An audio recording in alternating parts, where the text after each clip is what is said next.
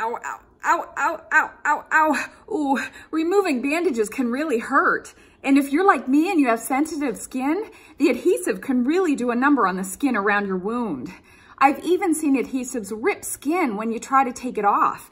And cats are no help either.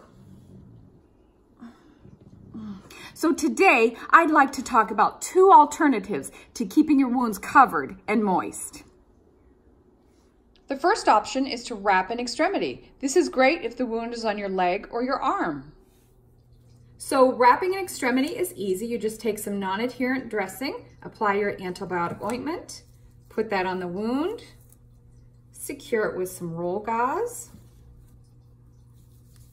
and then you can secure that either with tape or you can secure it with some self-adherent wrap, which is available pretty much everywhere. There we go, we've wrapped an extremity. Another option is silicone dressings. So silicone bandages are a great alternative. They're a little bit pricier than regular bandages, but to me they're so worth it because they don't tear up my skin.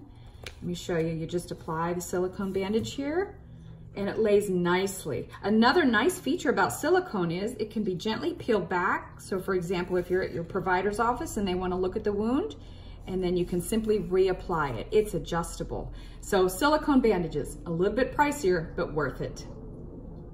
All of these items I used today were available at my local pharmacy, or you could shop your local DME provider, that stands for Durable Medical Equipment, or you could shop online at your favorite retailer. I'm Wound Care Karen, this is Sneezy, and this has been a Wound Healing Minute.